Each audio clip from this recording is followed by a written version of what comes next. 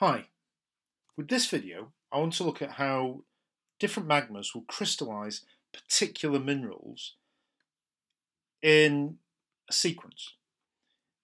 It'll help us to explain some of the ideas we've mentioned already in the course but haven't really properly explained. It's an idea crucial to the understanding of igneous rocks called Bowen's reaction series, named after this guy, Norman Bowen. You should be familiar with these different types of igneous rocks. The ones in bold are the ones you need to be able to recognise for your course. These igneous rocks are classified by their grain size and, crucially, by their composition, whether they're ultramafic, mafic, intermediate or silicic. Now, these different types of igneous rocks, as you can see on this table, are characterised by different proportions of the silicate minerals that make up all igneous rocks. So you can see, for example, peridotite is predominantly olivine. When we look at granite, it contains no olivine, but there's a significant amount, for example, of quartz or of orthoclase feldspar.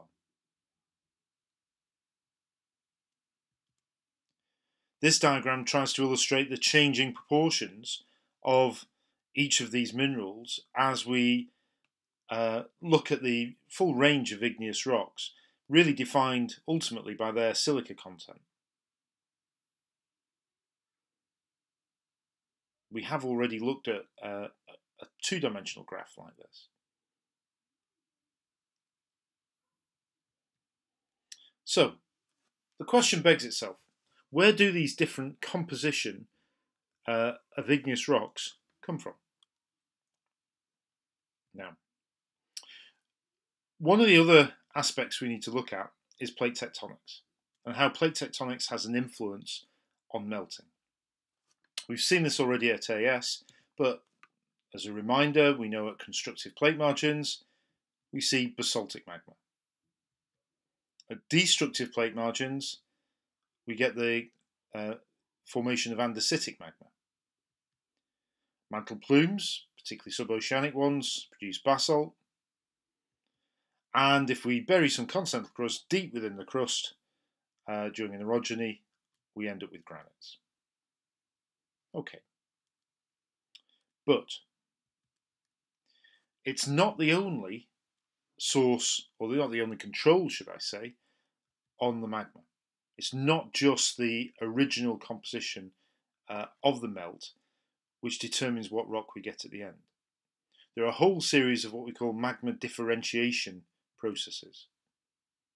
These include the cooling rate has an effect, the processes of crystallization, and also chemical reactions that happen within the magma chamber also help determine the final composition and texture of an igneous rock.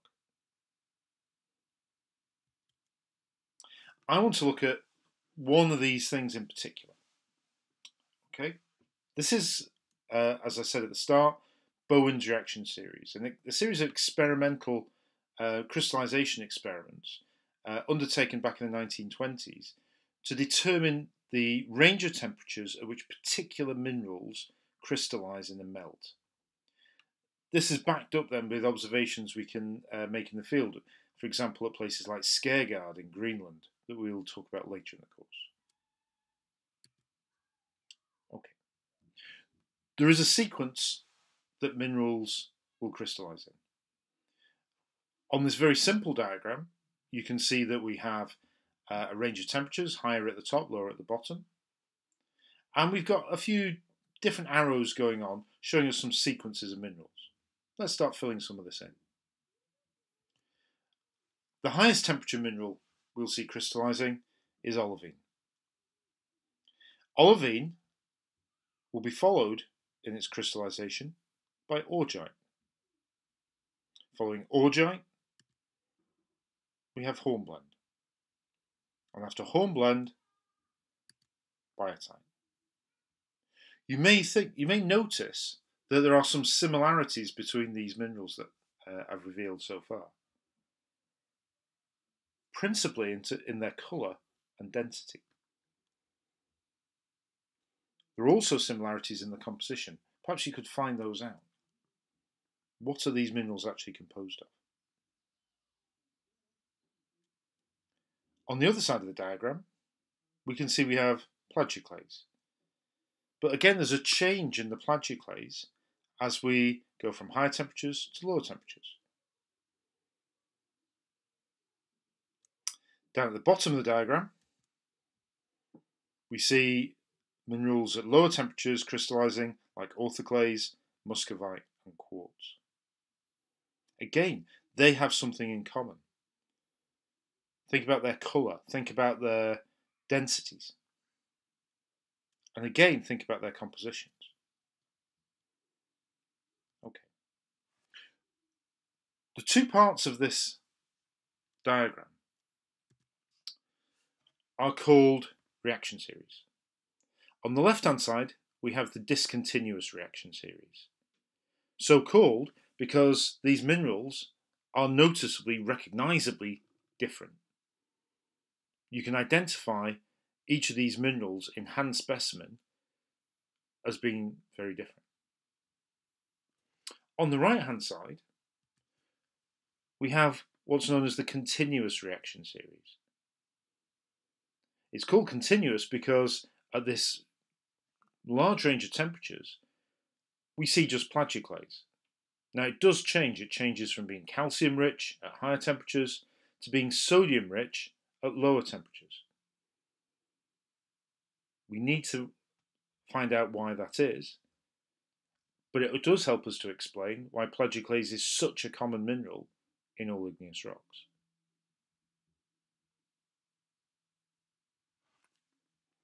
If we want to put a bit more detail on this, we can look at this diagram. This is showing the same idea, but perhaps in a little bit more detail. Here we have the temperature ranges of crystallization, also some variations in composition between each of these different minerals. What I'd like you to do is I'd like you to name each of these minerals as shown by the bars indicating the temperatures at which they crystallize from the order of crystallization we've looked at in the previous diagram. Pause the video and give it a go.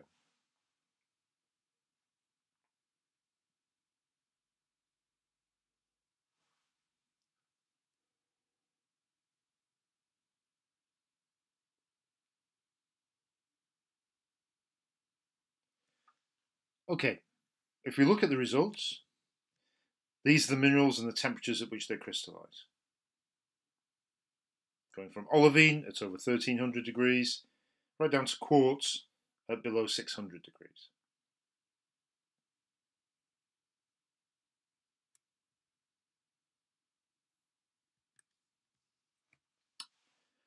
So these different reaction series, for example, a continuous reaction series for plagioclase feldspar, has the same mineral, effectively. When we look at the different types of plagioclase, they look the same. That's because the mineral structure stays the same, except we get some substitution, replacement of elements within the crystal lattice within plagioclase that doesn't fundamentally change its physical properties.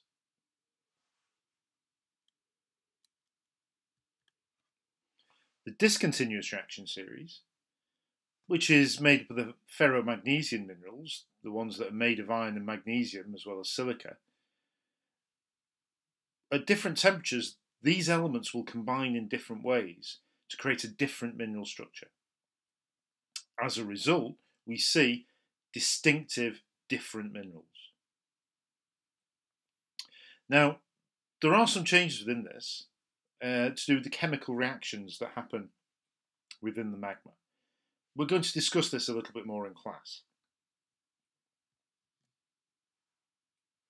But ultimately, this is what we get. we see different minerals crystallizing at different temperatures. So at the higher temperatures there, you can see from maybe 1,000 degrees and above, we get olivines, we get augite, we get plagioclase feldspar. That's going to make a mafic magma.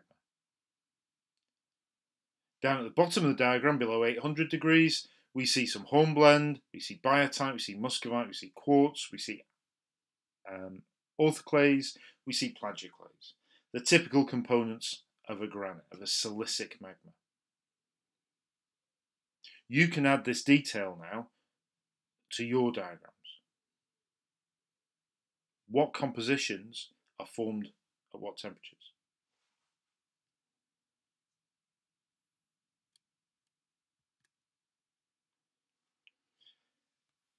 There are some assumptions made with this. It is experimental.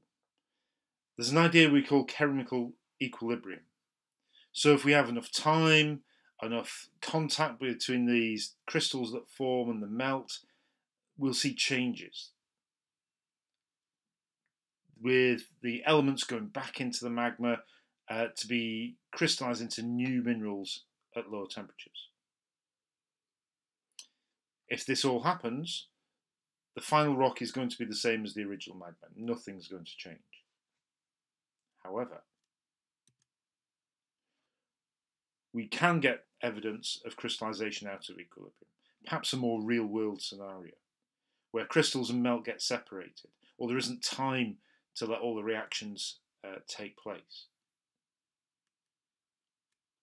We need to think about what the geological implications of this might be. We see several things within crystal structures, like the one you're looking at, within bigger igneous intrusions that indicate that this crystallization out of equilibrium must happen.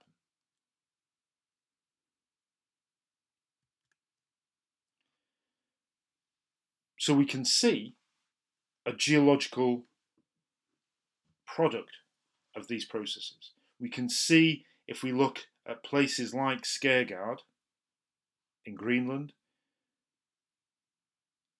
geological structures created by this differentiated magma, by this order of crystallization, okay, with this crystallization out of equilibrium. It also can inform us about microscopic structures within igneous rocks. And crucially, I think, it can also even inform surface processes. Why some minerals, for example, like quartz, are extremely common in sedimentary rocks, yet not that common in igneous rocks. Whereas minerals like olivine, which is a common mineral in basalt, hardly ever becomes incorporated into a sedimentary rock. Think about your interesting question, bring it along to class. I'll see you there.